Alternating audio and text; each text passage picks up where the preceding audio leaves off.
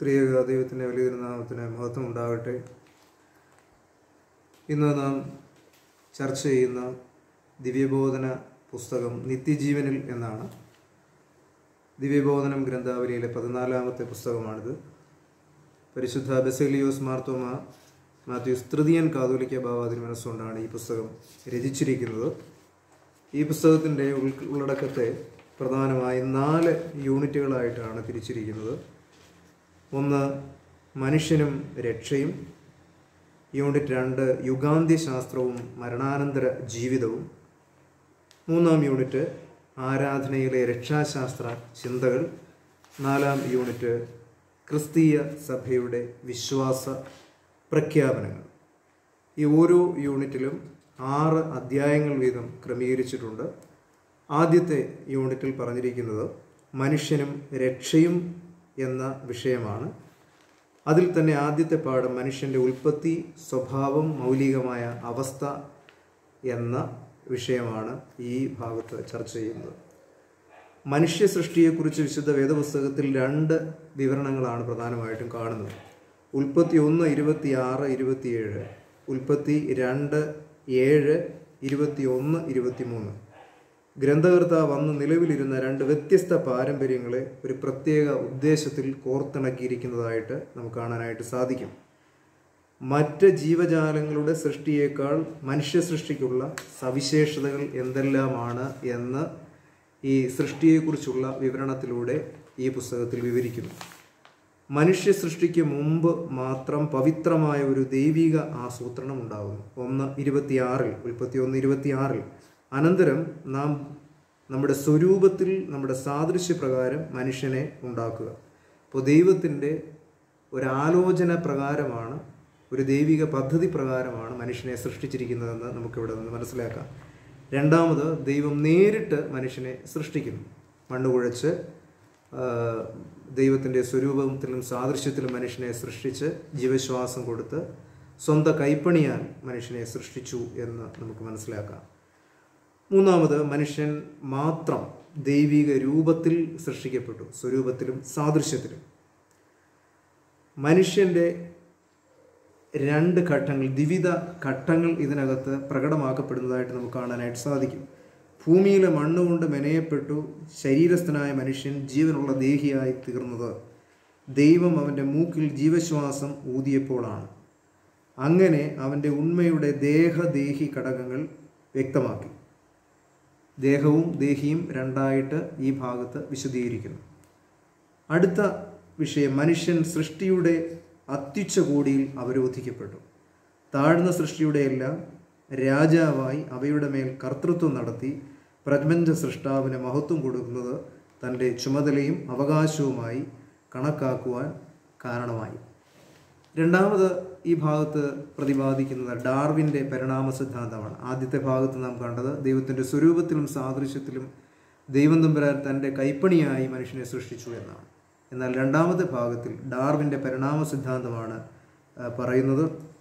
താണവർഗത്തിലുള്ള ജീവികൾക്ക് ദീർഘകാലഘട്ടങ്ങളിലായി സ്വാഭാവികമായി സംഭവിച്ച വ്യതിയാനത്തിൻ്റെ പരിണിത ഫലമാണ് മനുഷ്യൻ. അപ്രകാരം മനുഷ്യക്കുരങ്ങ് അഥവാ ആൾക്കുരങ്ങാണ് മനുഷ്യൻ്റെ തൊട്ടുമുമ്പുള്ള പൂർവികനെന്ന് ഡാർവിൻ സിദ്ധാന്തിക്കുന്നു. ജന്തുലോകവും മനുഷ്യനും തമ്മിൽ വളരെ വ്യക്തമായ തുടർച്ചയുണ്ട് എന്നുള്ളതാണ് ഡാർവിൻ്റെ പരിണാമ സിദ്ധാന്തത്തിൻ്റെ അടിസ്ഥാനം. എന്നാൽ ഇത് വേദപുസ്തക വിശ്വാസവുമായി ഒട്ടും യോജിക്കുന്നതല്ല. വേദപുസ്തക സത്യത്തിന് ഘടകവിരുദ്ധമായ സിദ്ധാന്തം എന്നുള്ളതാണ് പ്രഥമമായി ഡാർവിൻ്റെ സിദ്ധാന്തത്തെക്കുറിച്ച് പറയുന്നത്. മനുഷ്യൻ ദൈവത്തിൻ്റെ നേരിട്ടുള്ളതും പ്രത്യേകവുമായ ഒരു സൃഷ്ടിയാണെന്ന് വേദപുസ്തകം വ്യക്തമായി നമ്മെ പഠിപ്പിക്കുന്നു. ഉൽപ്പത്തി പുസ്തകം 2:7. ദൈവം നിലത്തെ പൊടി കൊണ്ട് മനുഷ്യനെ സൃഷ്ടിച്ചു എന്നും നീ പൊടിയാകുന്നു, പൊടിയിലേക്ക് തന്നെ തിരികെ ചേരും എന്നാണ് വേദപുസ്തകത്തിലെ ഭാഷ്യം. പരിണാമ സിദ്ധാന്തത്തിൽ ഇന്നുവരെയും സ്ഥിരീകരിക്കപ്പെട്ട വസ്തുതകളുടെ അടിസ്ഥാനത്തിൽ മതിയായ ഒരു അടിസ്ഥാനം ഉണ്ടായിട്ടില്ല. ശാസ്ത്രീയമായ ഒരു വിശകലനം ഇതുവരെയും പൂർണ്ണമായി ഡാർവിൻ്റെ പരിണാമ സിദ്ധാന്തത്തിന് ഇതുവരെയും ഉണ്ടായിട്ടില്ല. ആയതിനാൽ അത് ഇന്നും ഒരു സാങ്കല്പിക സ്ഥിതിയിലേക്ക് മാത്രമേ നിൽക്കുന്നുള്ളൂ എന്ന് നമുക്ക് കാണാനായിട്ട് സാധിക്കും. മൂന്നാമതായി ഈ ഭാഗത്ത് ക്രമീകരിച്ചിരിക്കുന്ന മനുഷ്യൻ്റെ മൗലിക സ്വഭാവത്തെക്കുറിച്ചാണ്. മനുഷ്യപ്രകൃതിയുടെ ഘടകങ്ങൾ, മനുഷ്യൻ്റെ ശരീരം, ആത്മാവ്, അഥവാ ബോഡി ആൻഡ് സോൾ എന്നീ രണ്ട് ഘടകങ്ങളുണ്ടെന്ന് ക്രിസ്തീയ വീക്ഷണത്തിൽ സാധാരണയായിട്ട് പറയുന്നു. ഇതിന് ദ്വിഭാഗികത്വം, ഡിക്കോട്ടമി എന്ന് പറയും. എന്നാൽ അതല്ല മനുഷ്യന് ദേഹം, ദേഹി, ആത്മാവ്, ബോഡി, സോൾ ആൻഡ് സ്പിരിറ്റ് എന്നീ മൂന്ന് ഘടകങ്ങളുണ്ട് എന്ന ക്രിസ്തീയ വീക്ഷണവും പ്രബലമായി തന്നെയുണ്ട്. ഇതിനെ ത്രിഭാഗികത്വം അല്ലെങ്കിൽ ട്രിക്കോട്ടമി എന്ന് വിളിക്കുന്നു. ത്രിഭാഗിക ചിന്തയുടെ ഉറവിടം യവന തത്വചിന്തയാണ്. ആയതിനാൽ പൗരസ്ത്യ സഭാപിതാക്കന്മാരിൽ, പ്രത്യേകിച്ചും അലക്സാണ്ട്രിയ സഭാപിതാക്കന്മാരിലാണ് ഈ ചിന്താഗതി പ്രബലമായി തീർന്നത്. ട്രിക്കോട്ടമി എന്ന പ്രബലമായ ചിന്താഗതി അലക്സാണ്ട്രിയൻ പിതാക്കന്മാരാണ് കൂടുതലായും ഉയർത്തിക്കാട്ടിയത്. മനുഷ്യൻ്റെ ആത്മാവ്, സ്പിരിറ്റ് എന്നത് അവൻ്റെ പ്രകൃതിയിലുള്ള ആത്മീയ ഘടകത്തെ സൂചിപ്പിക്കുന്നു. അത് ദൈവത്തിൻ്റെ ദാനമാണ്. ശരീരവും ആത്മാവും, മനുഷ്യൻ്റെ ശരീരവും ആത്മാവും, ദേഹവും ദേഹിയും കൂടെയുള്ള ഐക്യരൂപത്വത്തിലാണ് അവൻ്റെ ശരിയായ വ്യക്തിത്വം സ്ഥിതി ചെയ്യുന്നതെന്ന് ഉൽപ്പത്തി പുസ്തകം 2-ാം അധ്യായം 27-ാമത്തെ വാക്യത്തിൽ നിന്ന് നമുക്ക് മനസ്സിലാക്കാം. മനുഷ്യ ശരീരം അതിൻ്റെ ആത്മാവിൻ്റെയും ദേഹിയുടെയും ഭവനമാണ്. അത് പുതിയ നിയമത്തിൽ കൊരിന്ത്യർക്ക് എഴുതിയ 2-ാം ലേഖനത്തിൽ 5-ാമത്തെ അധ്യായത്തിൽ നമുക്ക് കാണാനായിട്ട് സാധിക്കും. അടുത്ത ഭാഗത്ത് ക്രമീകരിച്ചിരിക്കുന്ന ശരീരത്തിൻ്റെ മേന്മയാണ്. മനുഷ്യ ശരീരത്തിൻ്റെ മഹിമാവസ്ഥയെ പുതിയ നിയമം വിലമതിക്കുന്നു. ദൈവം ഒരു മനുഷ്യ ശരീരത്തിൽ കൂടി അവതാരം ചെയ്തു എന്നതാണ് മനുഷ്യ ശരീരത്തിൻ്റെ മേന്മ. കന്യാമറിയാമിൽ നിന്ന് ശരീരം ധരിച്ചു. അതാണ് ഒരു ശരീരത്തിൽ നിന്ന് ശരീരം ധരിച്ചു ദൈവം എന്നുള്ളതാണ് മനുഷ്യ ശരീരത്തിൻ്റെ മേന്മ. 1-ാം യൂണിറ്റിലെ 2-ാമത്തെ പാഠം മനുഷ്യനിലെ ദൈവ സ്വരൂപം എന്ന വിഷയമാണ്. ഇങ്ങനെ ദൈവം തൻ്റെ സ്വരൂപത്തിൽ മനുഷ്യനെ സൃഷ്ടിച്ചു. ദൈവത്തിൻ്റെ സ്വരൂപത്തിൽ അവനെ സൃഷ്ടിച്ചു. ആണും പെണ്ണുമായി അവനെ സൃഷ്ടിച്ചു. ഉൽപ്പത്തി 1:27, 26, 27. മനുഷ്യൻ ദൈവത്തിൻ്റെ സ്വരൂപമാകുന്നു എന്നതാണ് മറ്റു സൃഷ്ടികളിൽ നിന്നും അവനുള്ള സവിശേഷത. ആയതിനാൽ മനുഷ്യനാണ് ദൈവത്തിൻ്റെ മഹത്വം എന്ന് യഹൂദന്മാരുടെ ആധികാരിക ഗ്രന്ഥമായ തൽമൂദിലും പറയുന്നുണ്ട്. മനുഷ്യൻ ദൈവസ്വരൂപമായതിനാൽ അവൻ ദൈവ സ്വഭാവത്തിൻ്റെ ഭാഗഭാക്കാവുന്നു. മനുഷ്യനുള്ളത് ത്രിയേക ദൈവത്തിൻ്റെ സ്വഭാവമാണ്, അല്ലെങ്കിൽ ത്രിയേക ദൈവത്തിൻ്റെ സ്വരൂപമാണ്. അനന്തരം ദൈവം നാം നമ്മുടെ സ്വരൂപത്തിലും നമ്മുടെ സാദൃശ്യത്തിലും മനുഷ്യനെ സൃഷ്ടിച്ചു എന്നാണ് വേദപുസ്തകത്തിൽ കാണുന്നത്. ആയതിനാൽ മനുഷ്യനുള്ള ദൈവസ്വരൂപവും സാദൃശ്യവും തൃത്വസ്വരൂപവും സാദൃശ്യവുമാണെന്ന് ഗ്രീക്ക് വേദശാസ്ത്രത്തിൽ കാണാനായിട്ട് സാധിക്കും. സ്വരൂപവും സാദൃശ്യവും രണ്ട് ഘടകങ്ങളായി ചിന്തിക്കേണ്ട ആവശ്യമില്ല. അവ ഒരേ വസ്തുതയുടെ രണ്ട് പര്യായങ്ങളായി ഇവ രണ്ടിനെ കാണാവുന്നതാണ്. ദൈവസ്വരൂപം എന്നത് സർവ്വ നന്മകളിലും ദൈവത്തിൽ ജീവിക്കുവാനുള്ള മനുഷ്യൻ്റെ കഴിവാണെന്നും സാദൃശ്യം എന്ന് പറയുന്നത് ഈ കഴിവിൻ്റെ യഥാർത്ഥീകരണമാണെന്നും പൗരസ്ത്യ വേദശാസ്ത്രജ്ഞന്മാർ അഭിപ്രായപ്പെട്ടിട്ടുണ്ട്. അപ്രകാരം സ്വരൂപം ജന്മനാ അവന് ലഭിക്കുന്നുവെന്നും സാദൃശ്യം അവൻ്റെ ആധ്യാത്മിക ജീവിതത്തിൽ നന്മകൾ പ്രവർത്തിക്കുന്നതിനാൽ കൈവരിക്കുന്നതാണെന്നും ഇവർ പറയുന്നു. ദൈവ സ്വരൂപത്തിൻ്റെ അടിസ്ഥാന ഘടകങ്ങളിൽ പ്രധാനമായിട്ടുള്ളത് ദൈവീക പരിജ്ഞാനമാണ്. ദൈവത്തെ അവൻ്റെ സത്തയിൽ നമുക്ക് ആർക്കും അറിയുവാൻ കഴിയുകയില്ലെങ്കിലും അവൻ്റെ മഹത്വത്തിൻ്റെ പ്രതിഫലനത്തിൽ കൂടി ദൈവത്തെ നമുക്ക് മനസ്സിലാക്കാം. ഇതിന് നമ്മിലുള്ള ദൈവസ്വരൂപം നമ്മെ സഹായിക്കുന്നു. അത് നമ്മിൽ നിർമ്മലമായിരിക്കുമ്പോൾ ഈ ദൈവജ്ഞാനം സാധ്യമാകുന്നു. വേദശാസ്ത്രമല്ല, പ്രത്യുത വിശുദ്ധിയാണ് നമ്മെ ദൈവിക ജ്ഞാനത്തിലേക്ക് നയിക്കുന്നത്. സ്വയമായി നമ്മിൽ പ്രതിഫലിക്കുമ്പോഴാണ്, ദൈവം നമ്മിൽ പ്രതിഫലിക്കുമ്പോഴാണ് ജീവിത വിശുദ്ധി ഉണ്ടാകുന്നത്. നമ്മിലെ ദൈവസ്വരൂപം മൂലമുള്ള ഈ പ്രതിഫലനത്തിലൂടെയാണ് നാം ദൈവത്തെ അറിയുവാനായിട്ട് ആരംഭിക്കുന്നത്. അടുത്ത വിഷയം മനുഷ്യനിലെ ദൈവസ്വരൂപത്തിൻ്റെ സാങ്കത്യത്തെക്കുറിച്ച് വിശദീകരിക്കുകയാണ്. മനുഷ്യൻ സർവ്വനന്മകളുടെയും സാധ്യത ഉൾക്കൊള്ളുന്നവനാണ്. ആയതിനാൽ മനുഷ്യനിലെ ദൈവസ്വരൂപം എന്നതിന് സർവ്വ നന്മകളുടെയും സാധ്യതയെന്ന് ചുരുക്കമായി പറയാം. ദൈവം സ്നേഹമാണ്. മനുഷ്യൻ ദൈവ സ്വരൂപമാകയാൽ ഈ ദൈവിക സ്നേഹത്തിന് അനുരൂപമായ സ്നേഹം തൻ്റെ അടിസ്ഥാന നന്മയായി അവൻ തെളിവാക്കിക്കൊണ്ടേയിരിക്കുന്നു. മനുഷ്യൻ നിവർന്ന് നേരെ നടക്കുന്നവനാണ്. ഇത് അവനിലെ ദൈവസ്വരൂപത്തിൻ്റെ ഒരു മേന്മയാണ്. മനുഷ്യന് മനസ്സും യുക്തിയുമുണ്ട്. ഇവ അവനിലെ ദൈവസ്വരൂപത്തിൻ്റെ ഒരു വശമാണ്. ദൈവത്തിനും മനസ്സും യുക്തിയുമുണ്ട്. ഇതുപോലെ തന്നെയാണ് മനുഷ്യനിലെ കലാവാസനകളും. യുക്തിയും ബുദ്ധിയും ബോധ്യവും ഒക്കെ തന്നെ ഇതിനകത്ത് അടങ്ങിയിരിക്കുന്നു. അത് രണ്ടാമത്തെ പാഠത്തിൽ വിശദീകരിച്ചിരിക്കുന്ന കാര്യങ്ങളാണ്. മൂന്നാമത്തെ പാഠത്തിൽ പാപം എന്ന വിഷയത്തെക്കുറിച്ചാണ്. ദൈവത്തിൽ നിന്നുള്ള അകൽച്ചയാണ് പാപം. മനുഷ്യൻ സ്വന്തം ഇഷ്ടത്താൽ ദൈവത്തിൽ നിന്നും അകലുന്നു. ആയതിനാൽ ദൈവേഷ്ടത്തിൻ്റെ അനുസരണക്കേടാണ് പാപം എന്ന് പറയുന്നത്. സർവ നന്മയുടെയും പൂർണ്ണതയായ ദൈവം തൻ്റെ സ്വരൂപത്തിൽ സൃഷ്ടിച്ച മനുഷ്യൻ്റെ സ്വഭാവം പാപകരമല്ല. അതിൻ്റെ അടിസ്ഥാന ഘടകമായ സ്വാതന്ത്ര്യത്തിൽ വേരൂന്നി ദൈവ സാദൃശ്യത്തിൽ വളരുകയെന്നതായിരുന്നു മനുഷ്യനെക്കുറിച്ചുള്ള ദൈവ ഉദ്ദേശം. ഇപ്രകാരം ദൈവം തന്നിലെ കേന്ദ്രമായി സൃഷ്ടിക്കപ്പെട്ട മനുഷ്യൻ തൻ്റെ സ്വാതന്ത്ര്യം ഉപയോഗിച്ച് തന്നെ തന്നെ കേന്ദ്രമാക്കി തന്നിൽ പ്രതിഷ്ഠിച്ചതാണ് പാപത്തിൻ്റെ ഉത്ഭവത്തിന് കാരണം. ദൈവകേന്ദ്രീകൃതമായി ജീവിക്കേണ്ട മനുഷ്യൻ മനുഷ്യ കേന്ദ്രീകൃതമായി ജീവിക്കുവാൻ തുടങ്ങി. അപ്പോഴാണ് പാപം മനുഷ്യരിലേക്ക് പ്രവേശിച്ചിരിക്കുന്നത്.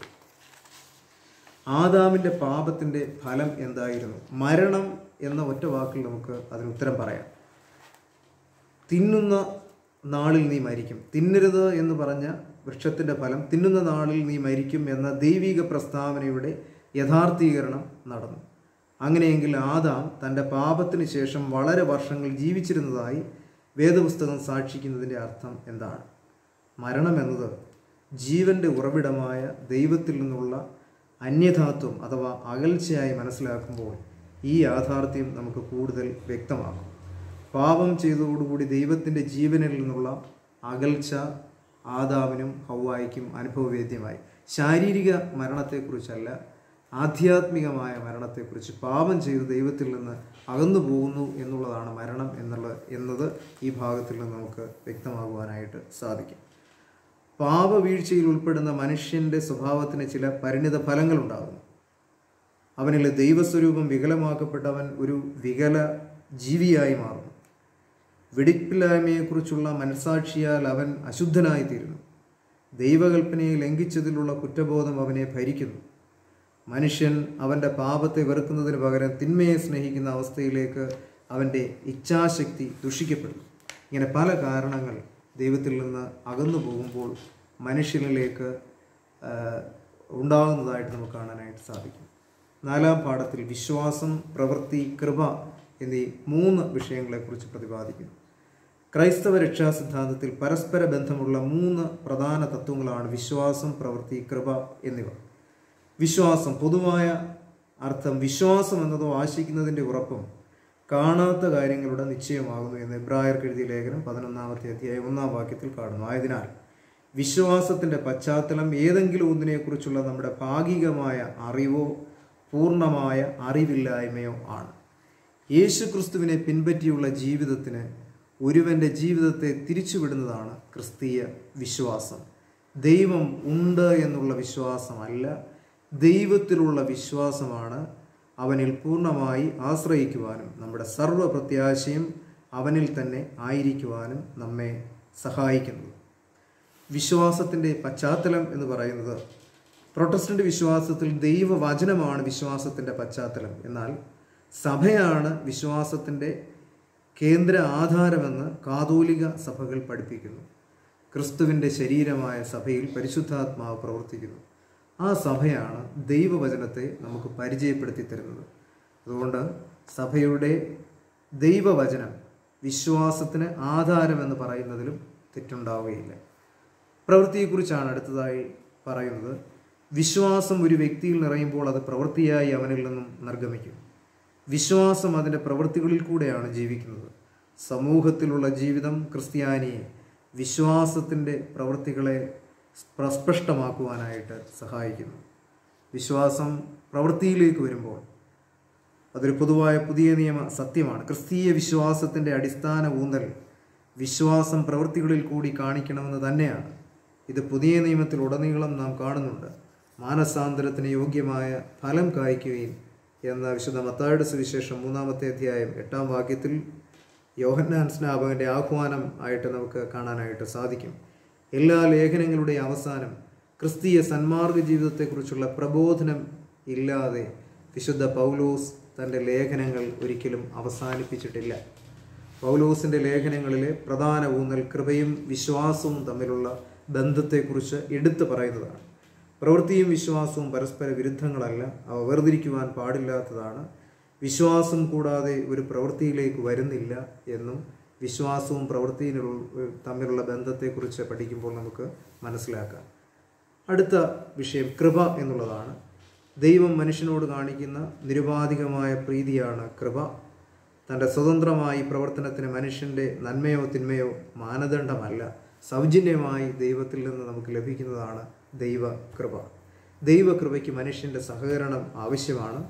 ദൈവത്തിൻ്റെ രക്ഷണ്യകൃപ സഭയുടെ കൂദാശകൾ വഴി ദൈവം സൗജന്യമായിട്ടാണ് നമുക്ക് നൽകുന്നത്. എന്നാൽ അതിനുവേണ്ടി സമർപ്പണ ബോധത്തോടെ വിധേയപ്പെടുവാനുള്ള മനുഷ്യ പ്രയത്നത്തെ ഇവിടെ കാര്യമായി ഗണിക്കേണ്ടതാണ്. കൃപയുടെ ഫലം എന്ന് പറയുന്നത് എല്ലാ നന്മയുടെയും മൂലകാരണം ദൈവമാണ്. മനുഷ്യനിലെ നന്മ ദൈവകൃപയിൽ മാത്രമാണ്. മനുഷ്യൻ്റെ സ്വാതന്ത്ര്യത്തിലുള്ള കൃപയാണ് മനുഷ്യനെ മനുഷ്യനായി നിലനിർത്തുന്നത്. സ്വാതന്ത്ര്യം എന്ന ദാനമാണ് ദൈവകൃപയുടെ മറ്റെല്ലാ ദാനങ്ങളെക്കാളും ഉന്നതമായി ദൈവം മനുഷ്യന് മാത്രമായി നൽകിയിരിക്കുന്നത്. 5-ാം പാഠത്തിൽ പറയുന്നത് മനുഷ്യ സ്വാതന്ത്ര്യത്തെക്കുറിച്ചും രക്ഷയെക്കുറിച്ചുമാണ്. സ്വതന്ത്രമായി നന്മയെ സ്നേഹിക്കുവാനുള്ള ദാനമാണ് ഏറ്റവും ശ്രേഷ്ഠമായി മനുഷ്യന് ദൈവം നൽകിയിരിക്കുന്നത്. മനുഷ്യരുടെ ഇടയിൽ തന്നെയുള്ള അസമത്വങ്ങൾ തിന്മയുടെ ഒരു വശമാണെങ്കിലും, അതായത് ഉയരം, നിറം, ആകൃതി, ശബ്ദം തുടങ്ങിയവ, അവയ്ക്ക് മനുഷ്യൻ ഉത്തരവാദിയല്ല. കാരണം മനുഷ്യൻ്റെ സ്വതന്ത്രേച്ഛയുടെ ഫലമായുള്ള തിന്മയല്ല അവ. എന്നാൽ സാൻമാർഗിക തിന്മകൾ, അതായത് പാപം, അധർമ്മം, അനീതി എല്ലാം മനുഷ്യൻ്റെ സ്വാതന്ത്ര്യേച്ഛയിൽ നിന്നുള്ളവയാകയാൽ അവൻ അതിന് ഉത്തരവാദിയാണ്. ഇവയെല്ലാം ഒരർത്ഥത്തിൽ പറഞ്ഞാൽ നീതിധർമ്മം, സദ്ഗുണം എന്നിവയുടെ അഭാവമാണ്.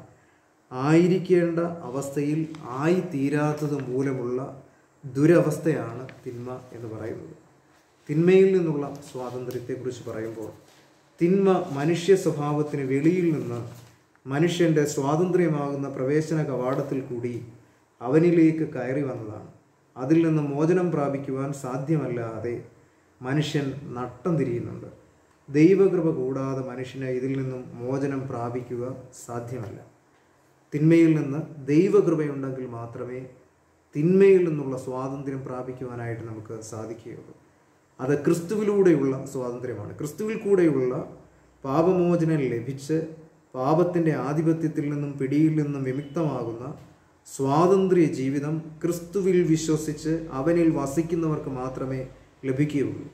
ക്രിസ്തു നമുക്ക് വേണ്ടി ചെയ്തതെല്ലാം സ്വതന്ത്രമായും സൗജന്യമായിട്ടുമാണ് നമുക്ക് വേണ്ടി ചെയ്തിരിക്കുന്നത്. യേശുക്രിസ്തു നൽകുന്ന രക്ഷ സൗജന്യമായി സ്വീകരിക്കുവാൻ സാധിക്കുന്നു എന്നത് തന്നെ മനുഷ്യ സ്വാതന്ത്ര്യത്തിൻ്റെ ഒരു നല്ല തെളിവാണ്.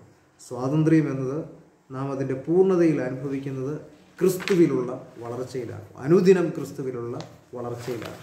6-ാം പാഠത്തിൽ വീണ്ടെടുപ്പ്, പുനരുജ്ജീവനം, ദൈവീകരണം എന്നീ 3 വിഷയങ്ങളെക്കുറിച്ച് പ്രതിപാദിക്കും. മനുഷ്യൻ്റെ രക്ഷാപൂർത്തീകരണത്തിൻ്റെ അടിസ്ഥാനപരമായ 3 കാര്യങ്ങളാണ് വീണ്ടെടുപ്പ്, പുനരുജ്ജീവനം, ദൈവീകരണം. വീണ്ടെടുപ്പ് മനുഷ്യവർഗത്തിൻ്റെ രക്ഷയ്ക്ക് വേണ്ടി ദൈവം ചരിത്രത്തിൽ നടത്തിയ പ്രത്യേകമായ ഇടപെടലിനെ ഈ വാക്ക്, വീണ്ടെടുപ്പ് എന്നുള്ള വാക്ക് സൂചിപ്പിക്കുന്നു. ഒരു യജമാനൻ്റെ പക്കൽ നിന്നും പണം കൊടുത്ത് ഒരു അടിമയെ സ്വതന്ത്രമാക്കുന്നതിന് വീണ്ടെടുക്കുക എന്ന് ക്രിയാരൂപത്തിൽ ഉപയോഗിക്കും. ഈ പ്രവൃത്തിക്ക് വീണ്ടെടുപ്പെന്നും ഇത് ചെയ്യുന്ന ആളിനെ വീണ്ടെടുപ്പുകാരൻ എന്നും പറയുന്നു. അങ്ങനെയാണെങ്കിൽ ക്രിസ്തു വീണ്ടെടുപ്പുകാരനും ജനങ്ങളെ ക്രിസ്തു സ്വന്തം രക്തം കൊടുത്ത് വീണ്ടെടുത്തതുമാകുന്നു. ബന്ധനത്തിലായിരിക്കുന്ന ഒരു വ്യക്തിയെ പണം കൊടുത്ത് മോചിപ്പിക്കുന്നതിന് എബ്രായ ഭാഷയിലും വീണ്ടെടുപ്പ് എന്ന് തന്നെയാണ് പറയുന്നത്. പുതിയ നിയമത്തിൽ വീണ്ടെടുപ്പിൻ്റെ സ്വഭാവം മറുവിലയായി കൊടുക്കുക അഥവാ വീണ്ടെടുക്കുക എന്നത് സുവിശേഷത്തിൽ 2 വാക്യങ്ങളിൽ മാത്രമേ കാണുന്നുള്ളൂ. വിശുദ്ധ മത്തായി 20:28 മനുഷ്യപുത്രൻ ശുശ്രൂഷ ചെയ്യിപ്പാനല്ല ശുശ്രൂഷിപ്പാനും അനേകർക്ക് വേണ്ടി തൻ്റെ ജീവനെ മറുവിലയായി കൊടുപ്പാനും വന്നതുപോലെ തന്നെ എന്ന് പറഞ്ഞു. വിശുദ്ധ മർക്കോസിൻ്റെ സുവിശേഷം 10:45 യേശു തന്നെയാണ് മറുവില. തൻ്റെ മരണം മൂലം താൻ മറുവിലയായി തീർന്നുവെന്ന് നമുക്ക് കാണാനായിട്ട് സാധിക്കും. വീണ്ടെടുപ്പ് എന്നത് യേശുക്രിസ്തുവിൻ്റെ രക്ഷണ്യ പ്രവർത്തനത്തിൻ്റെ ഒരു സാങ്കേതിക പദവി എന്നേ ഉള്ളൂ. മനുഷ്യനെ ആത്യന്തികമായി നേടുവാനുള്ള ഉയർപ്പിൻ്റെയും ദൈവീകരണത്തിൻ്റെയും അനുഭവത്തിൻ്റെ അടിസ്ഥാനത്തിലും വീണ്ടെടുപ്പ് എന്നതിനെ നാം മനസ്സിലാക്കേണ്ടിയിരിക്കുന്നു. പുനരുജ്ജീവനം, സഭ പ്രവേശനം എന്ന് അതിനെ വീണ്ടും നമുക്ക് മനസ്സിലാക്കുമ്പോൾ കാണാൻ സാധിക്കും. അപ്പോസ്തോലിക കാലം മുതൽക്കേ സഭയിലേക്കുള്ള പ്രവേശനം വിശുദ്ധ മാമോദീസ വഴി നിർവഹിച്ചുകൊണ്ടിരുന്നു. ഒരു പുതിയ ജീവിതത്തിലേക്കുള്ള ജനനം എന്ന അർത്ഥത്തിൽ വീണ്ടും ജനനമെന്നോ പുനർജനനമെന്നോ പറയാവുന്നതാണ്. ക്രിസ്തു നമുക്ക് വേണ്ടി നിർവഹിച്ച രക്ഷയും പിതാവാം ദൈവം വ്യക്തികളായും സമൂഹമായും നമുക്ക് വേണ്ടി ക്രിസ്തുവിൻ്റെ മധ്യസ്ഥതയിൽ കൂടി നിർവഹിക്കുന്നതും വിശുദ്ധ മാമോദീസായിൽ അടങ്ങിയിരിക്കുന്നു. പുതുയുഗത്തിലേക്കുള്ള പിറവി. മാമോദീസയേറ്റയാൾ ശാരീരിക മരണം നേരിടേണ്ടി വരുമെങ്കിലും ക്രിസ്തുവിനോടുകൂടി ഉയർത്തെഴുന്നേറ്റ് ക്രിസ്തുവിൻ്റെ സ്വർഗീയ രാജ്യത്തിൽ ജീവിക്കുന്നതുകൊണ്ട് മരണത്തിന് അവൻ്റെ മേൽ അതീശ ശക്തിയില്ല എന്ന് കൊലോസ്യ ലേഖനം 2-ാം അധ്യായം 12-ാം വാക്യത്തിലും 3-ാം അധ്യായം 1-ാം വാക്യത്തിലും കാണാൻ സാധിക്കും. ദൈവീകരണം, തെയോസിസ് അഥവാ ഡെയിഫിക്കേഷൻ. ദൈവം മനുഷ്യനായി തീർന്നത് മനുഷ്യൻ ദൈവമായി തീരുന്നതിനാണെന്നുള്ള അലക്സാന്ദ്രിയയിലെ വിശുദ്ധ അത്താനാസ്യൂസിൻ്റെ പ്രസ്താവനയാണ് മനുഷ്യൻ്റെ ദൈവീകരണം എന്ന ആശയത്തിൻ്റെ അടിസ്ഥാനം. ദൈവം ദൈവമെന്നുള്ള ഉണ്മ നഷ്ടപ്പെടുത്താതെ മനുഷ്യനായി തീർന്നതുപോലെ ദൈവകൃപയാൽ മനുഷ്യൻ എന്നുള്ള ഉണ്മ നഷ്ടപ്പെടാതെ ദൈവീകരായി തീരുവാനായിട്ട് സാധിക്കും. അതാണ് ദൈവീകരണം എന്നതുകൊണ്ട് അർത്ഥമാക്കുന്നത്. ചുരുക്കത്തിൽ മനുഷ്യൻ്റെ ദൈവീകരണം എന്നത് മനുഷ്യൻ ദൈവവുമായുള്ള സംസർഗത്തിൽ ദൈവ സ്വഭാവത്തിൽ അനന്തമായി വളർന്നുകൊണ്ടേയിരിക്കുന്ന അനുഭവമാണെന്ന് പറയാം. 2-ാമത്തെ യൂണിറ്റിൽ വിശദീകരിക്കുന്നത് യുഗാന്തി ശാസ്ത്രവും മരണാനന്തര ജീവിതവുമാണ്. മരണം എന്നാൽ എന്ത് എന്നുള്ള ചോദ്യത്തിന് വിശുദ്ധ വേദപുസ്തകത്തിൻ്റെ അടിസ്ഥാനത്തിൽ മരണത്തെ ശാരീരിക മരണം ഫിസിക്കൽ ഡെത്ത് എന്നും ആത്മീയ മരണം സ്പിരിച്വൽ ഡെത്ത് എന്നും ജഡീക മരണം എന്നിങ്ങനെ 3ആയി ചിലർ തിരിക്കാറുണ്ട്. എന്നാൽ ഈ മരണങ്ങളുടെ വ്യതിരിക്തമായ സവിശേഷതകളെക്കുറിച്ച് വളരെയധികമൊന്നും വേദപുസ്തകത്തിൽ നമുക്ക് കാണാനായിട്ട് സാധിക്കുകയില്ല. മരണം എന്നാൽ ദൈവത്തിൽ നിന്നുമുള്ള അകൽച്ച എന്ന് വിശുദ്ധ വേദപുസ്തകം സംക്ഷിപ്തമായി അർത്ഥമാക്കുന്നു. ദേഹത്തിൻ്റെ മരണം ദേഹിയുടെ മരണത്തിൽ നിന്നും വ്യത്യസ്തമായി വേദപുസ്തകം കാണിക്കുന്നു. വിശുദ്ധ മത്തായി 10:28, വിശുദ്ധ ലൂക്കോസ് 12:4. ആത്മാവിൻ്റെ മരണം ശരീരത്തിൻ്റെ മരണത്താൽ സ്വതവേ സംഭവിക്കുന്നതല്ല. പ്രത്യുത ഈ സ്വാഭാവിക മരണത്തിൽ ആത്മാവും ശരീരവും തമ്മിൽ വേർപിരിയുക മാത്രമേ ചെയ്യുന്നുള്ളൂ. മരണം യാതൊന്നിൻ്റെയും ഉണ്മയില്ലാതാക്കുന്നതല്ല. പ്രത്യുത ലോകജീവിതത്തിൻ്റെ ഭൗതിക ബന്ധനങ്ങളിൽ നിന്നുള്ള ഒരു വേർപെടുത്തൽ മാത്രമായി മരണത്തെ നമുക്ക് കാണാവുന്നതാണ്. പാപവും മരണവും തമ്മിൽ ബന്ധിപ്പിച്ചുകൊണ്ടാണ് പലപ്പോഴും പറയാറുള്ളത്. മാനവലോകത്തിൽ മരണം പ്രവേശിച്ചത് പാപം മൂലം അഥവാ പാപത്തിൻ്റെ ശിക്ഷയായിട്ടാണ് എന്ന ഉൽപ്പത്തി പുസ്തകം 2:17, റോമർക്കെഴുതിയ ലേഖനം 5:12 തുടങ്ങിയ ഭാഗങ്ങളിൽ നമുക്ക് കാണാനായിട്ട് സാധിക്കും. പാപത്തിൻ്റെ ശമ്പളം മരണമാണ്. ആദാമിൻ്റെ പാപം മൂലം മനുഷ്യവർഗത്തിനുണ്ടായ മരണമെന്ന ശിക്ഷാവിധി യേശുക്രിസ്തുവിൻ്റെ മരണം മൂലം ഇല്ലാതെയായി. മാമോദീസ മൂലം ക്രിസ്തുവിനോട് ചേർക്കപ്പെട്ടവരായ ക്രിസ്ത്യാനികൾ ക്രിസ്തുവിൻ്റെ മരണത്തിൽ പങ്കാളികളായി പാപശിക്ഷയിൽ നിന്ന് ഒഴിവാക്കപ്പെടുന്നു. അപ്പോൾ മരണവും പാപവും തമ്മിൽ അഭേദ്യമായ ബന്ധമുണ്ട് എന്ന് വിശുദ്ധ വേദപുസ്തകത്തിൽ നമുക്ക് കാണാനായിട്ട് സാധിക്കും. മരണാനന്തര അവസ്ഥ. ക്രിസ്തുവിലുള്ള സംസർഗത്തിൽ ഈ ലോകത്തിൽ ജീവിച്ച് ശാരീരിക മരണം മുഖാന്തരം ഭൗതിക ലോകത്തിൽ നിന്ന് തിരോധാനം ചെയ്തതായ വ്യക്തി ആത്മീയ ലോകത്തിന് അനുയോജ്യമായ അവസ്ഥയിൽ സജീവമായും സുബോധമായും തുടർന്നു ജീവിക്കുന്നു എന്നുള്ളതാണ് വേദപുസ്തക തെളിവുകളുടെ അടിസ്ഥാനത്തിൽ മരണാനന്തര അവസ്ഥയെക്കുറിച്ച് നമുക്ക് പറയാനായിട്ട് സാധിക്കുന്നത്. വേദപുസ്തകത്തിൻ്റെ പഠിപ്പിക്കലുകൾ ഇതാണ്: ക്രിസ്തുവിൽ ജീവിക്കുന്നവർ മരണാനന്തരം ഭൗതിക ജീവിതത്തിൽ ക്രിസ്തുവുമായി അവർക്കുണ്ടായിരുന്ന അതേ ബന്ധത്തിൽ ആകുന്നതോ അടുത്തതോ ആയ ആത്മീക അവസ്ഥയിൽ ഉയർത്തെഴുന്നേൽപ്പ് വരെ തുടരുന്നു. അവർ ജീവനോടെ ഇരിക്കുന്നു. ഉദാഹരണം, താബോർ മലയിൽ മോശയും ഏലിയാവും ക്രിസ്തുവിനോട് സംസാരിച്ചത് നമുക്ക് കാണാൻ സാധിക്കും. യോഹന്നാന്റെ സുവിശേഷം 5:28 അവർ കർത്താവിൻ്റെ വിളി കേൾക്കും എന്ന് കാണുന്നുണ്ട്. നിദ്ര കൊള്ളുക എന്നാൽ നിർജീവാവസ്ഥയല്ല, നിദ്രയിലും ജീവിക്കുന്നു എന്ന് 1 കൊരിന്ത്യർ 15-ാം അധ്യായം 36-37 വാക്യങ്ങളിൽ നമുക്ക് കാണാനായിട്ട് സാധിക്കും. അപ്പോൾ പാപവും മരണത്തെയും ബന്ധപ്പെടുത്തിയാണ് വിശുദ്ധ വേദപുസ്തകത്തിൽ പ്രതിപാദിച്ചിരിക്കുന്നത്. 2-ാം യൂണിറ്റിൽ 2-ാമത്തെ അധ്യായം മരിച്ചവരുടെ പുനരുത്ഥാനവും അന്ത്യ ന്യായവിധിയുമാണ്. മരണത്താൽ വേർപെട്ടപ്പെട്ട ശരീരവും ആത്മാവും ക്രിസ്തുവിൻ്റെ 2ാമത്തെ വരവോടുകൂടി സംയോജിക്കപ്പെട്ട് ഒരു പുതുക്കപ്പെട്ട സ്വർഗീയ ജീവിതത്തിന് തുടക്കം കുറിക്കുന്ന അനുഭവമാണ് ക്രിസ്ത്യാനികളുടെ ഉയർത്തെഴുന്നേൽപ്പ് എന്ന് പറയുന്നത്. പുതിയ നിയമചിന്തയുടെ വിശദമായ ചിത്രം 1 കൊരിന്ത്യർ 15-ാം അധ്യായത്തിലുണ്ട്. മറ്റ് പ്രധാന ഭാഗങ്ങൾ അപ്പോസ്തല പ്രവൃത്തികളിലും കൊരിന്ത്യർക്ക് എഴുതിയ 1-ാം ലേഖനത്തിലും 2-ാം ലേഖനത്തിലും 1 തെസ്സലോനിക്ക ലേഖനത്തിലും ഒക്കെ നമുക്ക് കാണാനായിട്ട് സാധിക്കും.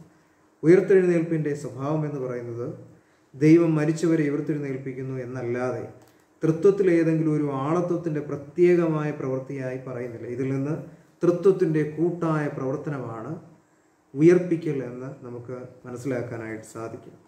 വേദപുസ്തകം ശരീരത്തോടുകൂടെയുള്ള ഉയർപ്പിനെ കുറിച്ചാണ് പഠിപ്പിക്കുന്നത്. ക്രിസ്തു നിദ്ര കൊണ്ടവരിൽ ആദ്യഫലമായി മരിച്ചവരുടെ ഇടയിൽ നിന്നും ശരീരത്തോടെ ഉയർത്തെഴുന്നേറ്റതിനാലും താൻ നേടിത്തന്ന രക്ഷ ശരീരത്തിൻ്റേത് കൂടിയായിരുന്നതിനാലും ക്രിസ്തുവിൽ വിശ്വസിച്ച് മരിക്കുന്നവരുടെ ഉയർത്തെഴുന്നേൽപ്പും ശരീരത്തോടെയാണ് എന്നുള്ളത് വിശുദ്ധ വേദപുസ്തകം വ്യക്തമാക്കുന്നു. 1 കൊരിന്ത്യർ 15:20, കൊലോസ്യർ 1:18, വെളിപാട് 1:5 പുസ്തകങ്ങളിൽ ഇതിനെക്കുറിച്ച് നമുക്ക് കാണാനായിട്ട് സാധിക്കും. അന്ത്യ ന്യായവിധിയെക്കുറിച്ച് പറയുമ്പോൾ ക്രിസ്തീയ ചരിത്രത്തിൽ മരിച്ചവരുടെ പുനരുദ്ധാനവും അന്ത്യന്യായവിധിയും തമ്മിൽ ബന്ധിച്ചാണ് പരാമർശിക്കുന്നത്. മരിച്ചവരെല്ലാം അന്ത്യന്യായവിധിക്കായി ക്രിസ്തുവിൻ്റെ ന്യായാസനത്തിന് മുമ്പാകെ വരേണ്ടതാകുന്നു. പുരാതന സഭയിലെ പിതാക്കന്മാരുടെ ഈ വിശ്വാസമാണ് നിത്യാവിശ്വാസ പ്രമാണത്തിലൂടെ അവർ സ്പഷ്ടമാക്കിയിരിക്കുന്നത്. ഈ വിശ്വാസം തന്നെയാണ് അപ്പോസ്തോലിക സഭകളെല്ലാം തന്നെ പിന്തുടരുന്നത്. നമ്മുടെ ആരാധനാക്രമത്തിലെ ചില ഭാഗങ്ങൾ ഇത് വ്യക്തമാക്കുന്നുണ്ട്. ഭൂലോകത്തെ നീതിയോടെ ന്യായം വിധിച്ച് ഓരോരുത്തർക്കും അവനവൻ്റെ പ്രവൃത്തികൾക്ക് അനുസരണമായി പ്രതിഫലം കൊടുക്കുന്നതിന് വേണ്ടിയുള്ള നിന്റെ 2ാമത്തെ വരവിനെ ഞങ്ങൾ ഓർക്കുന്നു എന്ന് യാക്കോബിൻ്റെ തക്സായിൽ നമുക്ക് കാണാനായിട്ട് സാധിക്കും. അന്ത്യ ന്യായവിധിയുടെ ഫലം ഓരോരുത്തർക്കും അവരവരുടെ ഈ ലോക ജീവിതത്തെ ആശ്രയിച്ചിരിക്കുന്നുവെന്ന് മേൽക്കാണിച്ച ഭാഗങ്ങളിൽ നമുക്ക് വ്യക്തമാക്കാവുന്നതാണ്. 3-ാമത്തെ പാഠത്തിൽ ദൂതന്മാർ, പിശാചുക്കൾ, വിശുദ്ധന്മാരുടെ സംസർഗം എന്നീ വിഷയങ്ങളാണ് ചർച്ച ചെയ്യുന്നത്. ദൂതന്മാരിലുള്ള വിശ്വാസം വേദപുസ്തകത്തിൽ പഴയ നിയമത്തിലും പുതിയ നിയമത്തിലും വളരെ വ്യക്തമാക്കിയിട്ടുണ്ട്. അവർ ദൈവത്തിനും മനുഷ്യർക്കും ഇടയിലുള്ള അസംഖ്യ ഗണങ്ങളാണെന്ന് ഉൽപ്പത്തി പുസ്തകം 32:2 ദാനിയേൽ 7:10 നമുക്ക് കാണാനായിട്ട് സാധിക്കും. ക്രിസ്തീയ സഭ പുരാതന കാലം മുതൽക്ക് ദൂതന്മാരുടെ അസ്തിത്വത്തെക്കുറിച്ച് ഉറപ്പായി പഠിപ്പിച്ചു വരുന്നുണ്ട്. ദൂതന്മാരുടെ പൊതു സ്വഭാവം ഇതാണ്: അത് സൃഷ്ടിക്കപ്പെട്ടവരാണ്, അശരീരികളാണ്, വിവേകബുദ്ധിയുള്ളവരും അമർത്യരുമാണ് എന്നുള്ളതാണ് അവരുടെ പ്രധാനപ്പെട്ട സ്വഭാവമായി നമുക്ക് കാണാനായിട്ട് സാധിക്കുന്നത്. ദൂത സമൂഹത്തെക്കുറിച്ച് പറയുമ്പോൾ ദൂതന്മാരുടെ സംഖ്യയെക്കുറിച്ച് വേദപുസ്തകം പ്രത്യേകമായൊന്നും പറയുന്നെങ്കിലും അസംഖ്യരായ ഒരു സൈന്യ സമൂഹമാണ് എന്നുള്ളത് സ്പഷ്ടമായി കാണുന്നുണ്ട്. കെറൂബുകൾ, സറാഫുകൾ, റീഷിനുവോസേന്മാർ, ഹൈലയന്മാർ എന്നിവരും മൗത്തുബയന്മാർ, മോറാവോസേന്മാർ, സുൽത്തോനേന്മാർ എന്നീ പേരുകളിലും ദൂതന്മാർ അറിയപ്പെടുന്നുണ്ട്. അതുപോലെ തന്നെ പ്രധാന മാലാഖമാരുണ്ട്. മീഖായിൽ പ്രധാന മാലാഖയായി പരാമർശിക്കപ്പെട്ടിരിക്കുന്നു. സഭാപാരമ്പര്യത്തിൽ ഗബ്രിയേൽ, റഫായേൽ എന്നിവരെയും പ്രധാന മാലാഖമാരായിട്ടാണ് ഗണിക്കുന്നത്. മാലാഖമാരെക്കുറിച്ച് വിശദീകരിച്ചു കഴിയുമ്പോൾ പിശാചുക്കളെക്കുറിച്ചാണ് പറയുന്നത്. നല്ല ദൂതന്മാരെ പോലെ തന്നെ ദുഷ്ടദൂതന്മാരുണ്ടെന്നുള്ളത് വ്യക്തമാണ്. ദുഷ്ടദൂതന്മാരുടെ പ്രധാന ജോലി നല്ല ദൂതന്മാരുടെ പ്രവർത്തനത്തിൻ്റെ ഫലപ്രാപ്തി മനുഷ്യനിൽ ഉണ്ടാകാതിരിക്കുവാൻ ശ്രമിക്കുക എന്നുള്ളതാണ്. ഇവരുടെ വീഴ്ചയെപ്പറ്റി 2 പത്രോസ് 2:4 യൂദ 6 പ്രത്യേകമായി പറയുന്നു. ദൈവസിംഹാസനത്തിന് എതിരായി അഹങ്കരിച്ച ദൈവ സൃഷ്ടിയാണ് ഈ പിശാചുക്കളെന്ന് അവിടെ നിന്ന് നമുക്ക് മനസ്സിലാക്കാം. സാത്താൻ, വീണുപോയ ദൂതന്മാരുടെ തലവനായിട്ടാണ് സാത്താൻ ചിത്രീകരിക്കപ്പെടുന്നത്. ദൂതന്മാരുടെ കൂട്ടത്തിൽ ഏറ്റവും പ്രബലനായ ഒരുവനായിരുന്നു വീണുപോയ സാത്താൻ. സാത്താൻ എന്ന പദം കൊണ്ട് അർത്ഥമാക്കുന്നത് എതിരാളി എന്നാണ്. മനുഷ്യൻ്റെ അല്ല, ദൈവത്തിൻ്റെ എതിരാളി. ഇതിൻ്റെ സുറിയാനി പരിഭാഷയാണ് ആഗൽക്കറുസ എന്ന വാക്ക്. സാത്താൻ്റെ പ്രവർത്തനം അവർ എന്നും ദൈവവുമായി എതിരിട്ട് നിൽക്കുന്നു. ദൈവത്തിൻ്റെ തിരഞ്ഞെടുക്കപ്പെട്ടവരെ പോലും തിന്മയിലേക്ക് നയിക്കുകയും പാപികളെ തിന്മ ചെയ്യുവാനായിട്ട് പ്രോത്സാഹിപ്പിക്കുകയും ചെയ്യുന്നു എന്നുള്ളതാണ് സാത്താൻ്റെ പ്രവർത്തനമായി കാണുന്നത്. വിശുദ്ധന്മാരെക്കുറിച്ച് പറയുമ്പോൾ ആത്മീയ ലോകത്തിൽ നിൽക്കുന്ന 3ാമത്തെ സംഘമാണ് വിശുദ്ധന്മാർ. മനുഷ്യൻ വിശുദ്ധനായിത്തീരുന്നത് ദൈവവിശുദ്ധിയിലുള്ള സംസർഗത്തിൽ കൂടി മാത്രമാണ്. ദൈവം തൻ്റെ ഉണ്മയിൽ വിശുദ്ധനാകും, മനുഷ്യൻ തൻ്റെ ആയിത്തീരലിൽ വിശുദ്ധനാകും. അതായത് ദൈവം വിശുദ്ധനായി തീർന്നതല്ല, എന്നാൽ മനുഷ്യൻ വിശുദ്ധനായി തീരുകയാണ്. ഈ ലോക ജീവിതത്തിലായാലും മരണശേഷമായാലും ദൈവവുമായുള്ള സംസർഗത്തിൽ വളർന്നുകൊണ്ടിരിക്കുന്നവരാണ് വിശുദ്ധന്മാർ. ക്രിസ്തുവിൻ്റെ വിശുദ്ധ ശരീരത്തിൻ്റെ ഭാഗഭാക്കുകളായി തീരുന്നതാണ് നമ്മുടെ വിശുദ്ധിയുടെ അടിസ്ഥാനം. മാലാഖമാരെക്കുറിച്ചും പിശാചുക്കളെക്കുറിച്ചും വിശുദ്ധന്മാരെക്കുറിച്ചും പറഞ്ഞതിന് ശേഷം വിശുദ്ധ കന്യകമറിയാമിലേക്ക് എത്തുകയാണ്. ദൈവത്തിൻ്റെ മനുഷ്യ രക്ഷാകര പദ്ധതിയിൽ സഹകരിച്ച പ്രധാന വ്യക്തിയാണ് കന്യകമറിയാം.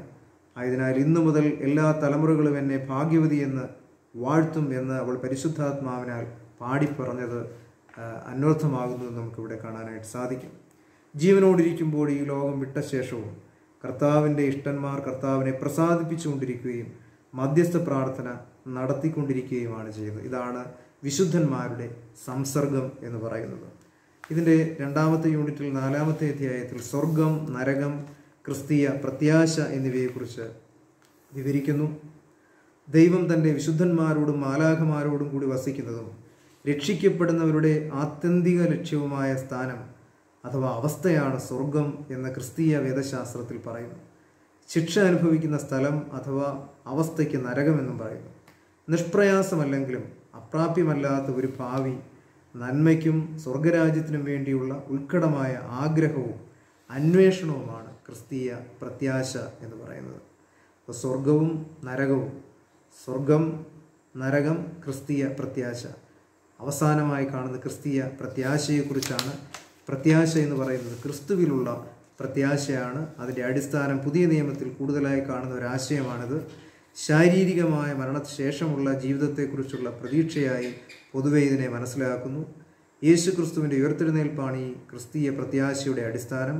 അതോടൊപ്പം ഉയർത്തെഴുന്നേറ്റ ക്രിസ്തുവുമായുള്ള വ്യക്തിപരമായ ബന്ധവും ഈ പ്രത്യാശയ്ക്ക് ആക്കം കൂട്ടുന്നതായിട്ട് കാണാം. 5ാം പാഠത്തിൽ തിന്മയെക്കുറിച്ചും കഷ്ടതയെക്കുറിച്ചും വിവരിക്കുന്നു. ദൈവം 6 ദിവസം കൊണ്ട് ആകാശവും അതിലുള്ളവയൊക്കെയും സൃഷ്ടിച്ചു. താൻ സൃഷ്ടിച്ചവയൊക്കെയും ദൈവം നല്ലതെന്ന് കണ്ടു. എല്ലാം ക്രമമായും ഉചിതമായും താൻ സൃഷ്ടിച്ചു. സൃഷ്ടിയിൽ പൊരുത്തവും യോജിപ്പും കോർത്തിണക്കി. പ്രപഞ്ചത്തിലുള്ള ഈ ഏക യോഗ്യതയ്ക്ക് നേരിട്ടുകൊണ്ടിരിക്കുന്നതുമായ എല്ലാ പ്രകേരണയുമുള്ള പഞ്ചനത്തെ പൊതുവായി തിന്മയെന്ന് ഇവിടെ വിശേഷിപ്പിക്കുന്നു. തിന്മയോടുള്ള ക്രിസ്തീയ സമീപനം എന്ന് പറയുന്നത് തിന്മയിൽ നിന്ന് അകന്നു നിൽക്കുക എന്നുള്ളതാണ്. ദൈവ ഇഷ്ടത്തിന് വിപരീതമായിട്ടുള്ളതിനെയാണ് തിന്മ എന്ന് പറയുന്നത്. ദൈവിക കരുതൽ, തിന്മയും അതിൻ്റെ ഫലമായി ഉണ്ടാകുന്ന കഷ്ടതകളും യഥാർത്ഥമാണ്. എന്നാൽ ഇവ ദൈവ കരുതലിൻ്റെ പരിധിക്ക് അപ്പുറമായി വരുന്നില്ല. തിന്മയുണ്ടായെങ്കിലും ദൈവ കരുതലിൽ നമുക്ക് ആ തിന്മയെ മാറ്റിക്കളയാവുന്നതാണ്. കഷ്ടത ഒരു ശിക്ഷയായിട്ടോ ശിക്ഷണമാർഗമായിട്ടോ കണക്കേക്കേണ്ടതില്ല. അത് ലോകത്തിൻ്റെ വേദനയുടെ ഒരു ഭാഗമായി വരുന്നുവെന്നും നാം ഓരോരുത്തരും അതിൽ പങ്കാളികളാകുന്നുവെന്നും മനസ്സിലാകാം. ഇപ്രകാരം ദൈവം ക്രമീകരിച്ച ഈ ലോക ജീവിതം നമുക്ക് വേണ്ടിയാണ്. ഈ ലോക ജീവിതത്തിൻ്റെ ഒരു ഭാഗമാണ് മനുഷ്യ ജീവിതത്തിൽ ഉണ്ടാകുന്ന കഷ്ടത. അതിനെ പ്രാർത്ഥനയോടുകൂടി അഭിമുഖീകരിക്കുക എന്നുള്ളതാണ് ക്രിസ്തീയ ജീവിതത്തിൽ ചെയ്യുവാനായിട്ടുള്ളത്. കഷ്ടത മാറ്റിവെക്കുവാനായിട്ടുള്ളത് അല്ല, അഭിമുഖീകരിക്കുക എന്നുള്ളതാണ് ക്രിസ്തീയ ജീവിതത്തിൽ കഷ്ടതയെക്കുറിച്ച് പറയുന്നത്.